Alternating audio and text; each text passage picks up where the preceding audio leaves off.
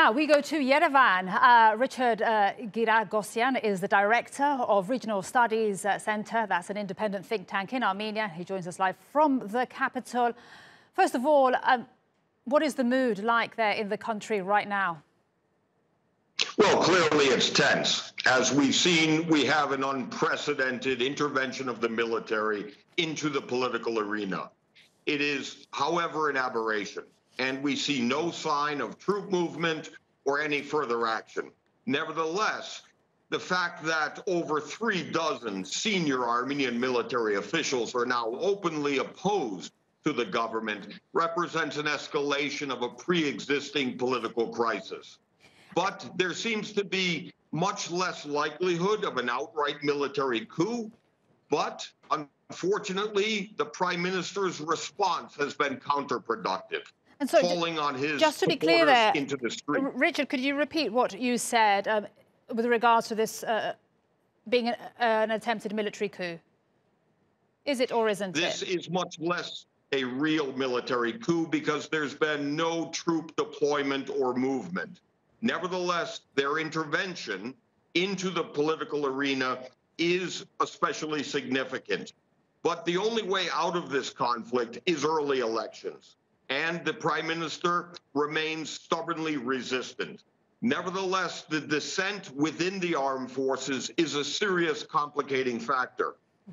And we've seen the Prime Minister walking through the capital, Yerevan, with his protesters for the past few hours. He's got a microphone now set up. He's about to speak. What message does this send, and what has this been sending as he's been walking through the streets of the capital with his supporters? I think it's a serious strategic mistake by the Prime Minister. It undermines his own legitimacy in being freely elected, and it diminishes the office of the institutions of democracy.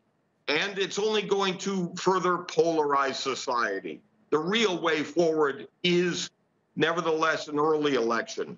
But the other factor here is the military coming out openly against the government only demonstrates the severity and the scale of the unresolved political conflict. And we saw on Facebook the Ministry of Defense saying that serious mistakes in foreign policy have brought the country to the brink of collapse. And of course, they were demanding Pashinyan to step down. What were those mistakes that they were referencing? Well, clearly, part of the motivation for the military recently in opposing the government is to distract or to obscure their own incompetence during the 44-day war with Azerbaijan.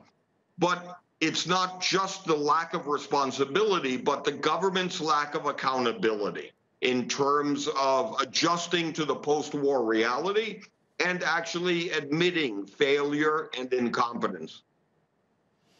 And we're looking at crowds there in Yerevan. It looks like, we've been speaking about this for the past few hours. Numbers are growing. What happens next? How does this, where does this go from here? Well, interesting, Russia is in a precarious position, but still seems intent on staying safe in backing the government because the rival opposition is widely discredited, and it would be risky for Russia to change horses. At the same time, the Prime Minister cannot continue this crisis. In other words, the conflict internally is unsustainable, and there is a necessity for an early election. Having said that, we do expect a degree of further polarization before we come out of this crisis. And you say the real way forward are early elections. Who could be? Is there a contender for Prime Minister?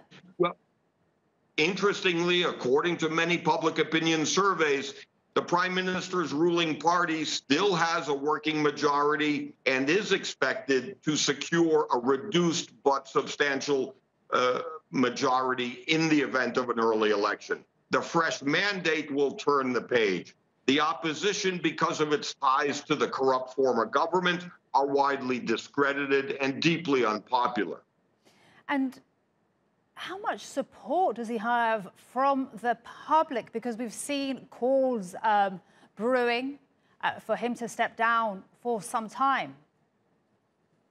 He still maintains and retains a working silent majority, if you will.